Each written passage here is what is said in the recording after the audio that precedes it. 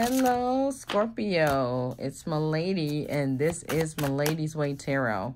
And I'm coming to do your weekly express weekend reading in the weekend of October 28th, 2023.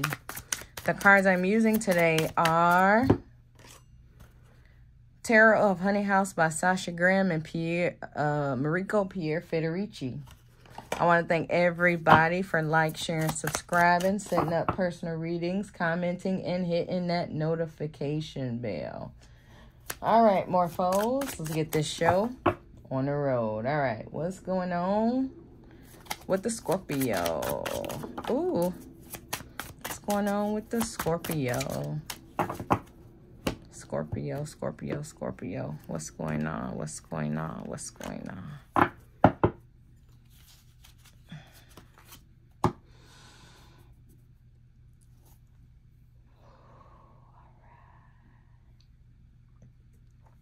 All right, so we got the Four of Wands here, so I do feel like some kind of stability is getting ready to happen in some type of relationship, okay? Stability. Could be some kind of engagements or weddings as well.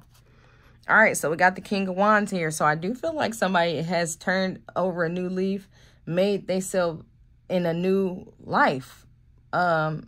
And this is not usual. I do feel like somebody is being someone that they usually aren't. And I do feel like somebody is creating a new relationship, okay? We got this Nine of Cups here. So with this Nine of Cups, I feel like this is something that I've been wanting for a while with this person turning over and changing. And I feel like giving me what I've been asking for. And I do feel like it's just the relationship that I've been asking for. This person is giving it to me now. So we got the Eight of Wands reversed here. So I do feel like it took a long time. Somebody dragged their feet for a long time. It wasn't quick, but I do feel like it got here. It made it, okay? It took a while, okay? All right, so we got the King of Swords reversed here.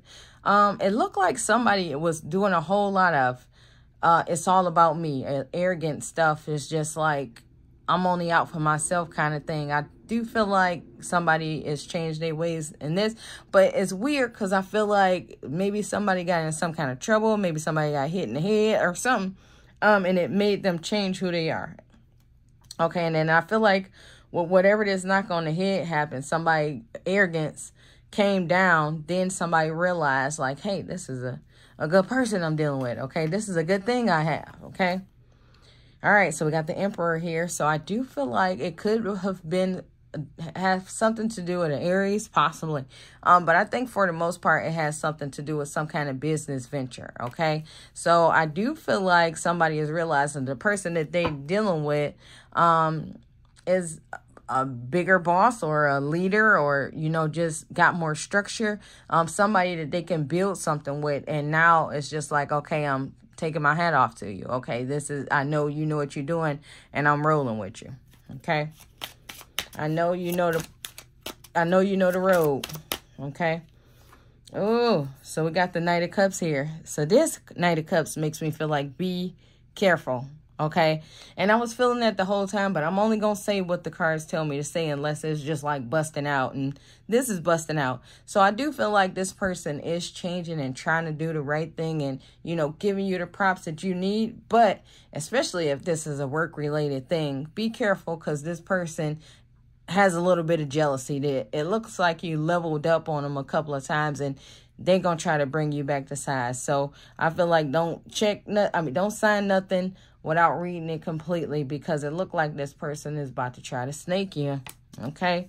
Try to sneak you. They're giving you all the props in your face, but I feel like behind your back they're plotting. Okay? So we got the Ace of Wands reversed here. So yeah, that strength, that stability, that moving up, that moving forward thing, they want to take that from you. So just be aware. All right. Other than that, that's all I have for you guys. Make sure to check your sun, moon, and rising signs. Thanks for watching.